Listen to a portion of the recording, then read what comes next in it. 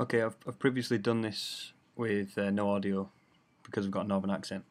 But yeah, it was only just a quick getting round to it so that I had something there on my website. But now, as you can hear, I have audio, so I can explain things a little bit better rather than you having a second guess what I'm actually doing. I can talk you through it. I'm just going to show you Armitage. We've got a very vulnerable Windows 2000 server, and we've got my backtrack install.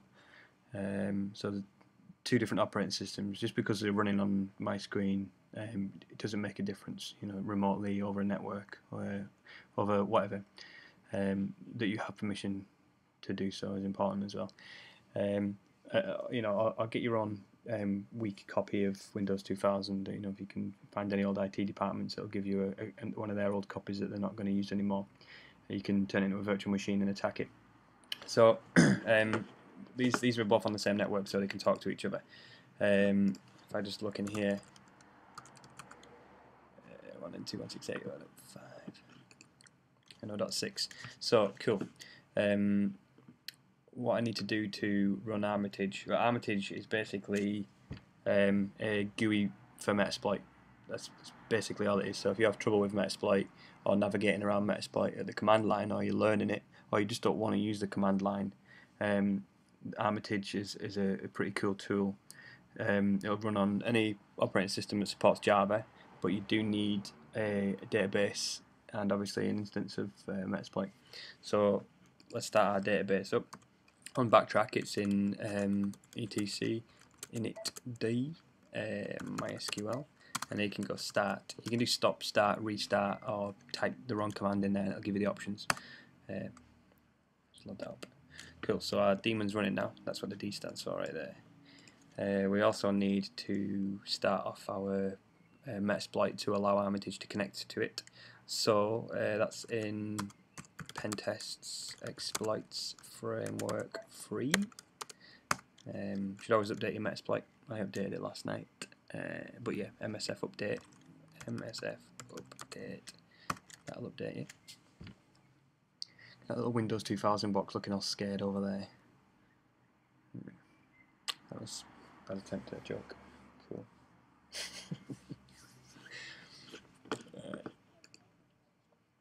Let's get rid of that. I won't install these updates yet. I'm going to be doing a guide to evil grade shortly as well, which is very naughty, but that's not about today. So we're up to date. So you can see here there's a data Armitage folder with the armitage.jar in there. If you do a apt-get install Armitage on backtrack, it will install it for you, but the one coming down with Metasploit is the one that we should really be using. So let's go there. Sorry, let's start off the MSF-RPCD first. So if we do a list ./MSF-RPCD, and then we need this command, FUPT, capital U, capital P, username, MSF, password, capital P, test, and the type is basic.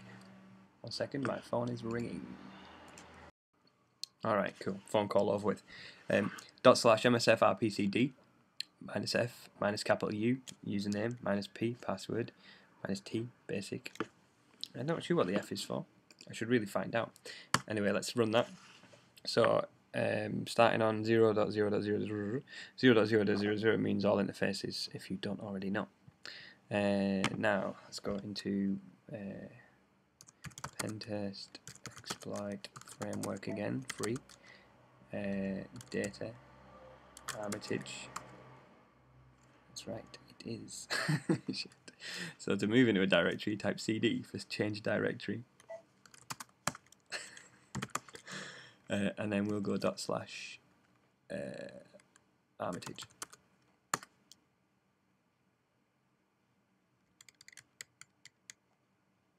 Cool.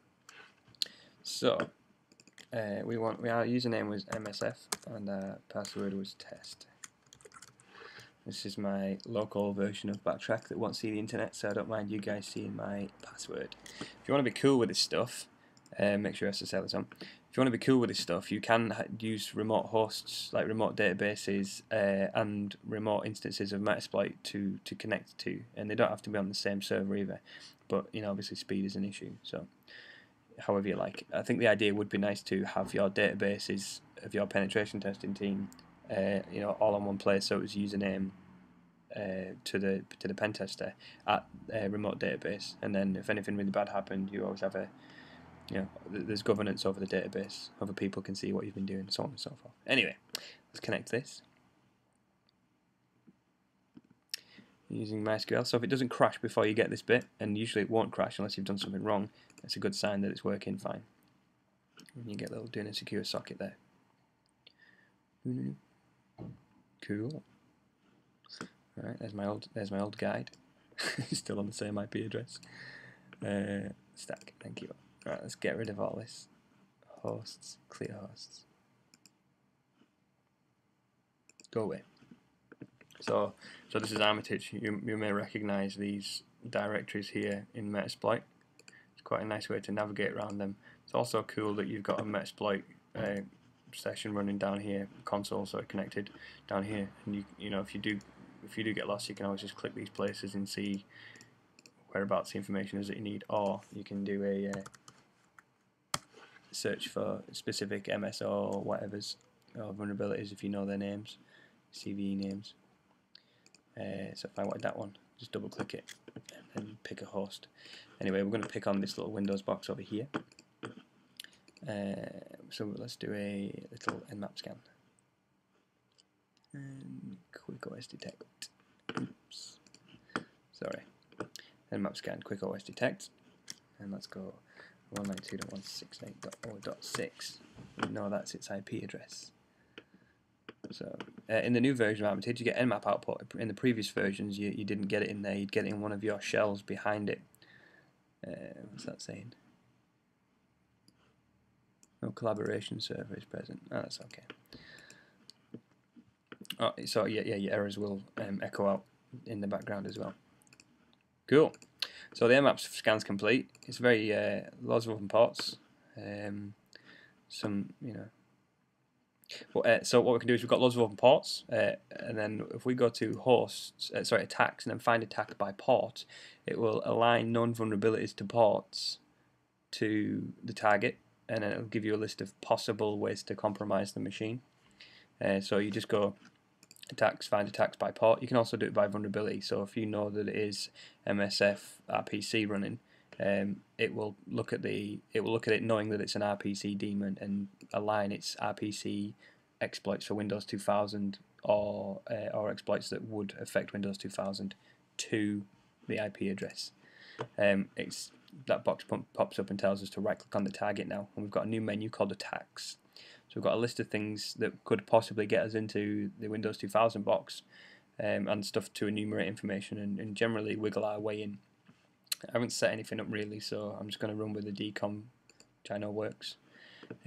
Pre-populates everything, so you don't have to set all the variables with Metasploit, lhost, rhost, lport, so on and so forth.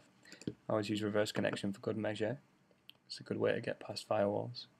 I don't have a firewall running on this at the moment, but just, it's good practice.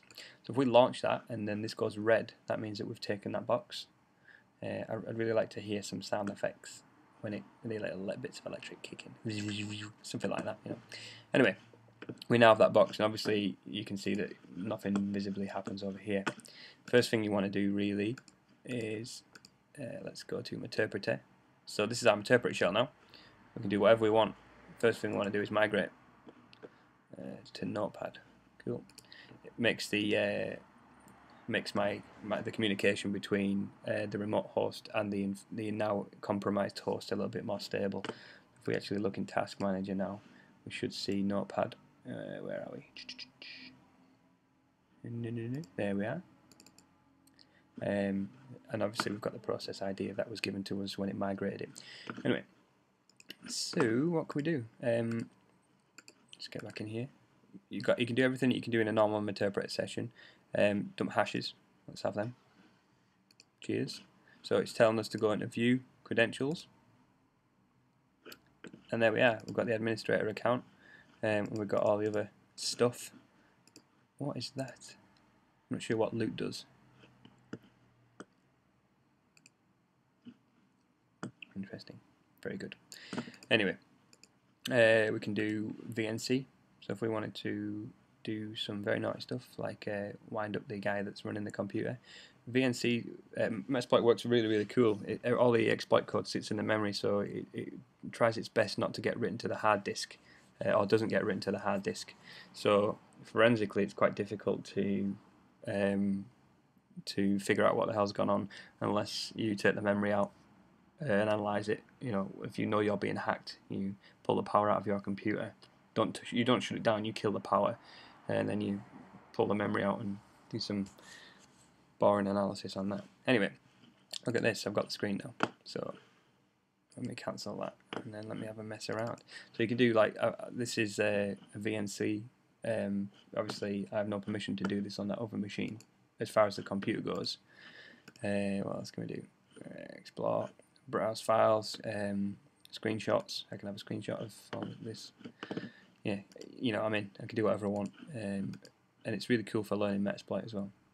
What else can we do? I won't do the pivotal stuff because I don't have any more machines, and if I load up any more virtual machines, my computers will die. Yeah, it's cool. And if you just want to do a normal interpreter shell, you can have it there. You can do all your stuff. Cool. Let me just murder this computer by going to processes. Let's kill that one. Oops. Right, that's it. Game over. Thanks.